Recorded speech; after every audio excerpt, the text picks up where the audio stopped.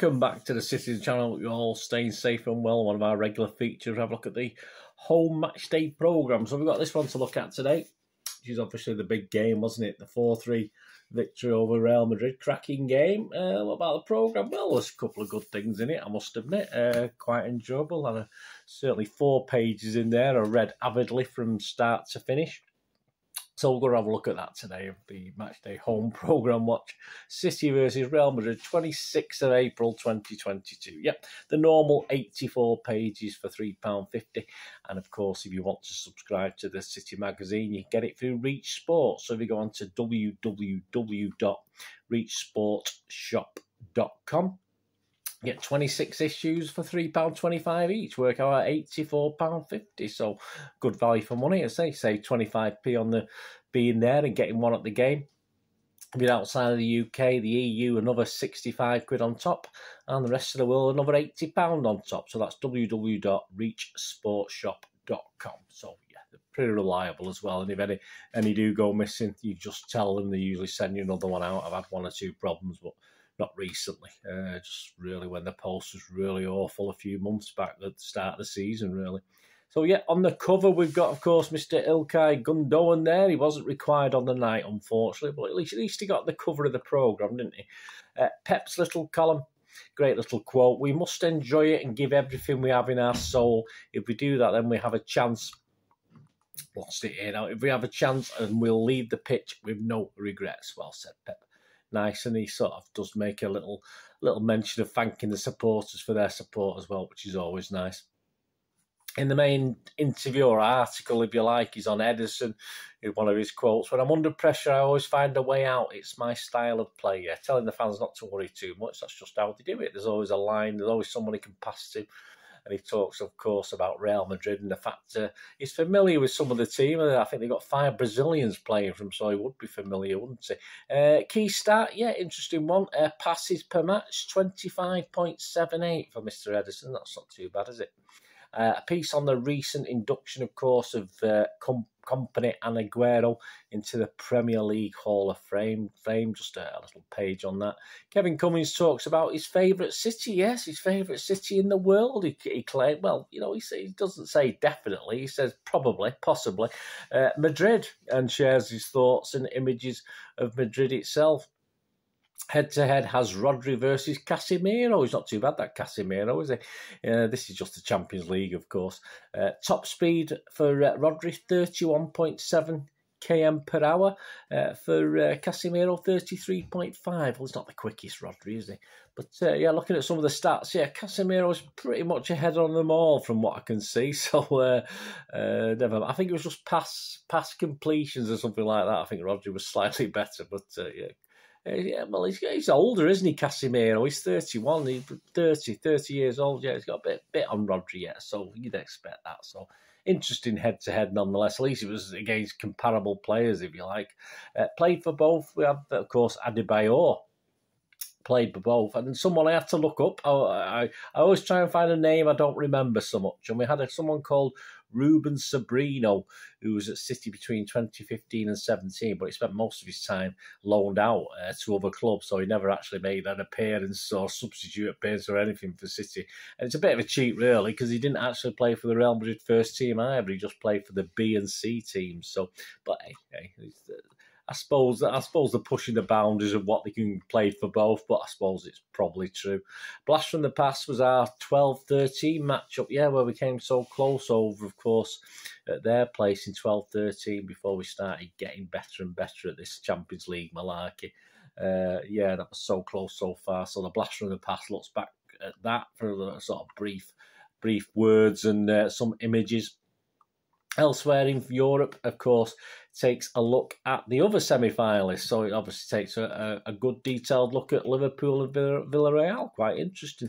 And City in Europe, yeah, we have a new book coming out. I'm not sure who the authors are of it. City inspired. It's a new book out in August. I think it's all due out in August the 10th, and it's entitled City in Europe. So it looks at all the you know, the lows and the highs and the different things, you know, probably fans going on trawlers to various games, stuff like that. So it's about City and the fans in Europe, of course. So obviously looking back, out in August, will it have an adventure in May in that we might sort of finish off that? It'd be nice, wouldn't it? I think that's the aim, probably. There's probably got a few pages at the end, hoping for something in May. I don't know what we're talking about, do you? Probably. Yeah, we do now, don't we? Let's hope it's... well, whatever happens, there's still a section on this year's Champions League matches anyway, Champions League matchups, etc. So that's a new book out on the 10th of August. Get any more information on that, I'll obviously share it. Gary James, of course, my favourite part of the programme. And he looks back, so again, a game I was at. It was the second game, wasn't it, the first game? But obviously he looks back at the two-legged Cup Winners' Cup semi-final back in 1970 against Schalke, of course, where we lost away 1-0. But obviously a 5-1 win at home, hammering, so saw us through to the final in Vienna, of course. So little piece on that, well, a big piece on that 4 pages, as I said, great stuff. Some great images as well. Some I might have seen and forgot, but some I probably haven't seen anyway. So there's always some great images from Gary James, so that was my favourite bit of the programme, I'll tell you that now. What's in a name? Mr. Scott Carson.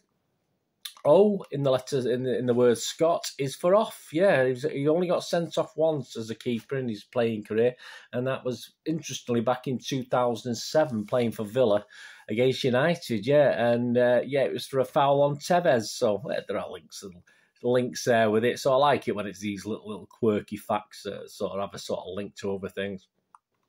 X and the City features Paul Simpson, and he talks about City's youngsters and Phil Foden in particular, and coaching for England. Apparently said coaching glory for England, so there you go, find out a little about Paul Simpson and what that entails. Half-time quiz, answer at the end. Here you go, here's a good one for you guys. I'll give you the answer in a few moments. Real never won the European Cup in England, so obviously they played, but they have played in the UK at 2 other British venues, so have a think. Where can you name the 2 British venues? Yeah, I got that one right. I was quite impressed, but it's not that hard, really.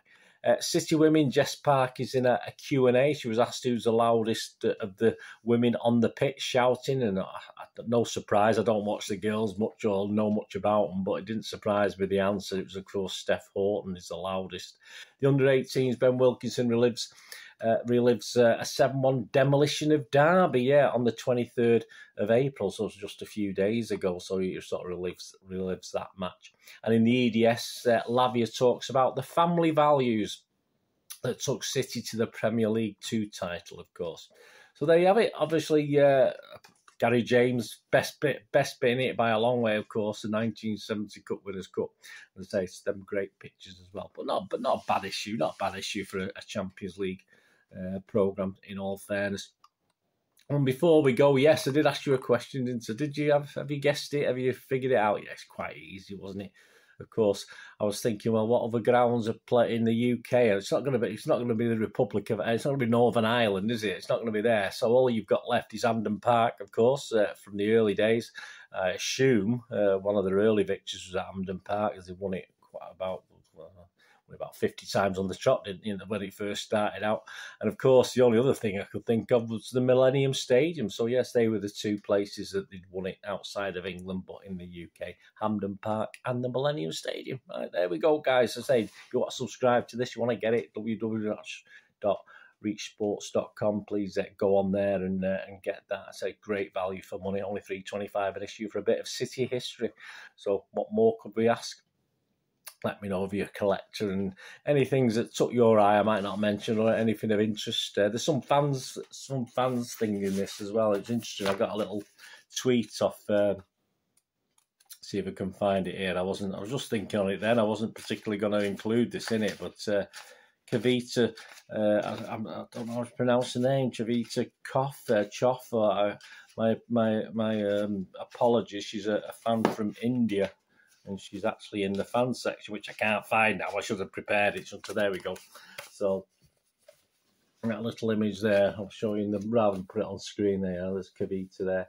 So she sort of tweeted me just to confirm that she was in it. So obviously I sent her an image of that and sent her that. So she was dead chuffed because she's going to buy this programme, of course, on. They should get a free one, shouldn't they? Should all these people featuring it? He should send a free one out. I mean, that's only right, isn't it? I'm surprised he's asked to actually buy her own. Very, very disappointing, City. Sort yourselves out. But that was nice, and she was quite happy that she featured in it, even though they don't mention her name, although it is in the background on the letters on the image. So, yeah, so it's nice to see. Anyway, that was great. As I said, I nearly forgot that. I forgot to mention it, put it on my script, so I thought I'd mention it. And happy belated birthday now. It was a birthday, of course. She shared the same birthday with City, obviously, which was a few days ago. So happy birthday to a wonderful supporter from India. Anyway, thanks for watching, guys. Please, until we meet again, I only ask one thing, don't I? Please stay safe, everyone. What is it? Thanks for watching. Come on, City. Up the Blues. Catch you again soon. Bye for now.